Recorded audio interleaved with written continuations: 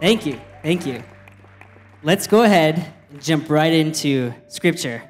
1 Corinthians 2, verse 9. Can we throw that out there? Yeah. So check this out. 1 Corinthians 2, verse 9. Let's jump to the quotation right here. No eye has seen, no ear has heard, and no mind has imagined what God has prepared for those who love him.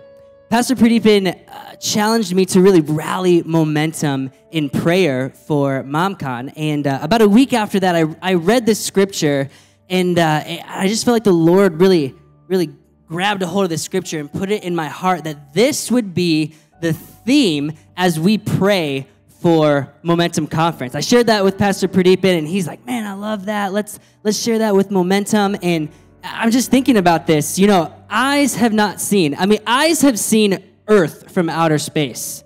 Eyes have seen the top of Mount Everest. You know what I'm saying? Eyes have seen dead men rise. Eyes have literally seen Jesus in the flesh. But what if eyes have never seen what the Lord wants to do at Momentum Conference? Would you ask for it? Would you get up early and ask for it? You know, ears have heard incredible things. Ears have heard Alex Mitchell play the drums. Ears have heard Pastor Pradeepan preach phenomenal messages. Guys, ears have heard Jesus speak.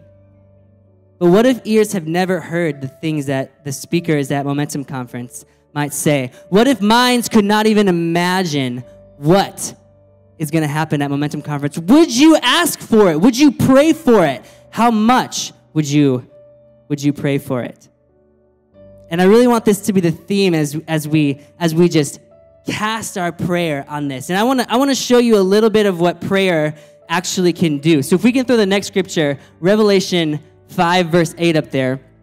And this is a little weird, but bear with me. It says, when he took the scroll, the 4 living beings and the 24 elders, this is describing heaven right now, fell down before the Lamb. Each had a harp, and they held gold bowls filled with incense, which are the prayers of God's people. So this image that we have is these bowls that are filled with prayer. And I want to challenge you to make sure that that bowl for Momentum Conference is full of our prayers. And here's how it's going to work. If you will commit 1 minute a day between here and Momentum Conference, there's 10 weeks left, 7 times 10, 7 days a week, that's 70. 70 minutes, that's about an hour. 60 seconds a day, and you can commit an hour of prayer towards Momentum Conference. What if you got up 5 minutes earlier every day and began to pray for Momentum Conference? That's almost 6 hours that you're going to commit of praying. What if you stayed up 5 minutes later? What about those of you who have a 20-minute car ride to work? If you committed the car ride there and the car ride back, that's 40 minutes a day, which is almost 50 hours of prayer if you calculate that out. Now, if all of us are committing to this, how full do you think that bowl is going to be of prayer? It's going to get full. What if we had 500 hours of prayer for Momentum Conference? Do you think we could see something that eyes have never seen? Do you think we could hear something that ears have never heard or our mind couldn't even imagine if we would just begin to ask for it? See, Jesus told us to pray, let your will be done on earth, right here, right now, just like it is in heaven. Here's what it should look like in heaven. Eye has not seen, ear has not heard, mind has not imagined. Let's see that here on earth. Let's begin to ask for it. So if you look under your seat, there's a red card, and I just want to challenge you to commit. How many minutes a day would you commit? So I'm going to ask you to put your phone number on there or your email so that we can communicate together. Also, if you're thinking, I don't know how I'm going to pray 40 minutes a day, I can commit that time, but I don't know how I'm going to give 40 minutes. What am I going to pray about? Well, we're going to help you with that too, because on the Momentum Facebook page, we're going to be posting prayers all the time. We're going to be giving you themes of things to pray about, and I'm going to challenge you guys to comment on those prayers so that everyone's idea for how we're praying can just kind of build up.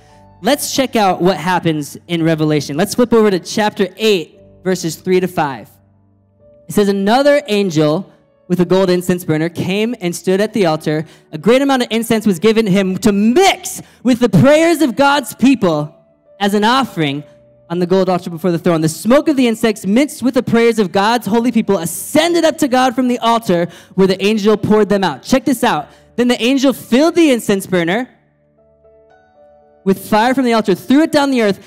Thunder crashed, lightning flashed, and there was a terrible earthquake. I want Momentum Conference to shake the earth. I want Momentum Conference to do something that our eyes couldn't imagine, that our ears have never heard before, that our minds could never comprehend. And let me ask you this question before you fill out how many minutes you're going to commit. How full do you want that bowl to be when God turns it out over and pours it out on us over Momentum Conference? And when you think about how full you want that to be and what you want to see, that's when I want you to pick that number, write it down, and commit to praying for Momentum Conference.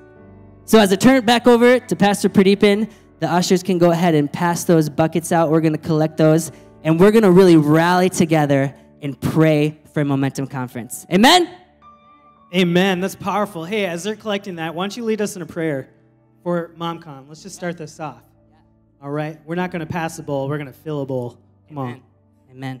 Well, Lord, we just honor you and thank you for Momentum Conference. And God, I ask for everyone in this room that you would give us creative ideas to ask for big things. Not just the normal things we ask for every single day, but things that we couldn't even imagine. God, I ask that the Holy Spirit would anoint us to imagine those great things and to begin to ask for them, God. We believe that you can do incredible things, God, that you can start revival that would sweep not just our community, not just our state or our country, but the whole world. God, what if revival started because of what you're going to do at Momentum Conference? God, what if you would turn hearts of people back to you? God, we don't want to keep asking what if. We want to ask that you would do it. And so I ask that you would come. I ask in Jesus' name that you would show up in this place, that heaven would touch earth, that your will would be done here on earth just like it is done in heaven. We pray these things in Jesus' name. Well said. Let's give